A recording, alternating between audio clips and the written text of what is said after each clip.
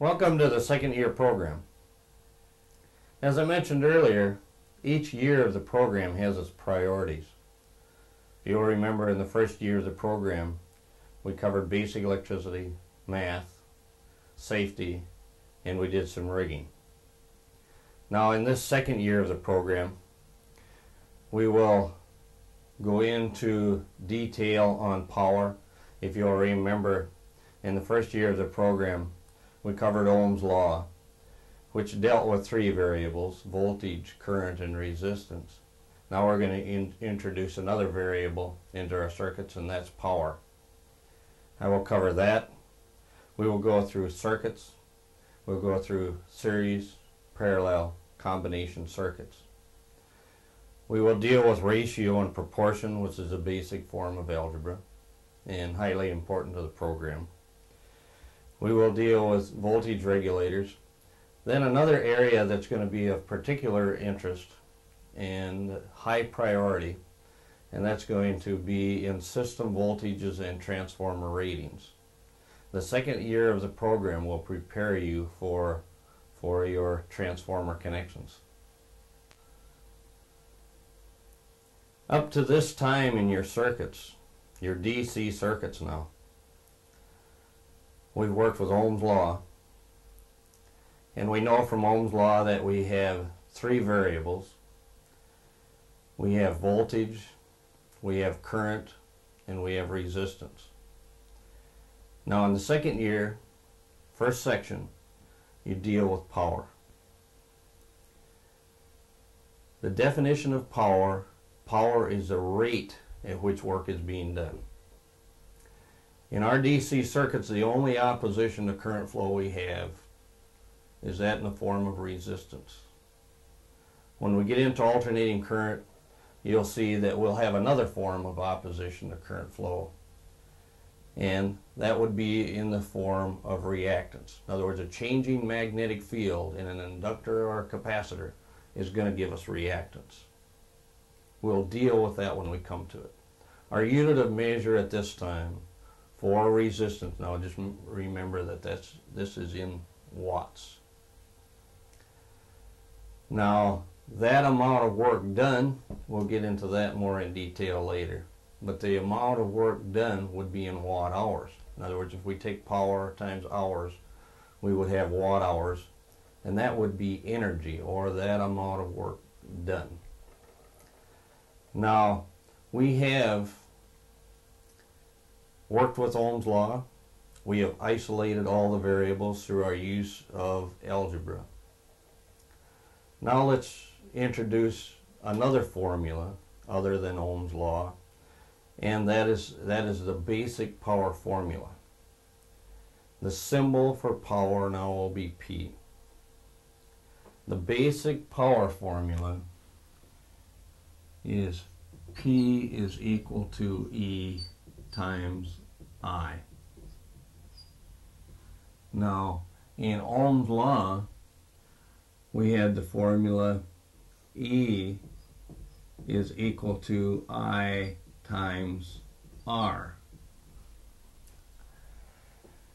If you'll remember, when we worked with Ohm's law, we isolated all of the variables. In other words, using algebra, I can isolate also I and R.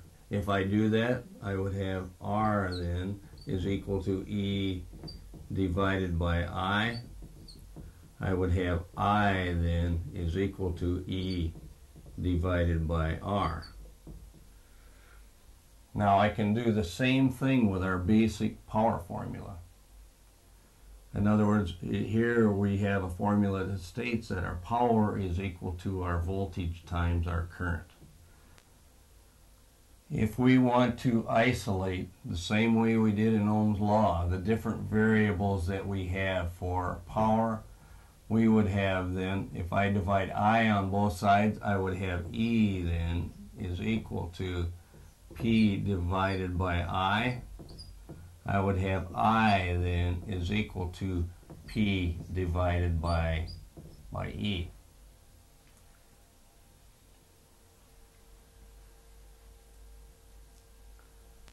Now, up till now, we've dealt with two formulas. We've isolated each of the variables out of those formulas. We have two formulas, we have 6 equations. Now, with the basic power formula and what we know out of Ohm's law, we can come up with 2 more power formulas. To start with, we know that our power is equal to our volts times our amps. This is our basic power formula. Now what I'm going to do is substitute into this basic power formula what I know to be true out of Ohm's law. Now, in the basic power formula, we know that power is equal to the volts times the amps. In Ohm's law, I know the volts times that the voltage is equal to the current times the resistance. That means then that I should be able to substitute out of Ohm's law what I know for voltage. Now, if I plug in to this formula what I know to be true in Ohm's law, I'll have then, instead of E, I'll have I times R. I'll have P then is equal to I times R times I. We can combine terms just as we did in our algebra. Then we know that P then is equal to I times I, which is I squared times R. So we have a new formula for power. P then is equal to I squared R. Okay, now what we want to do, go back to the basic power formula again, substitute this time what we know for I to be true in Ohm's law. Then we'll have P then is equal to E times E over R. Now remember, in our fractions, if we're multiplying fractions, we have to have complete fractions. So I'm going to take E, divide it by 1.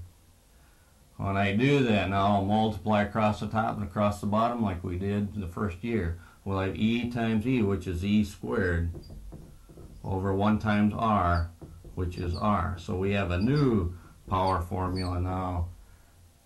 P then is equal to E squared over R.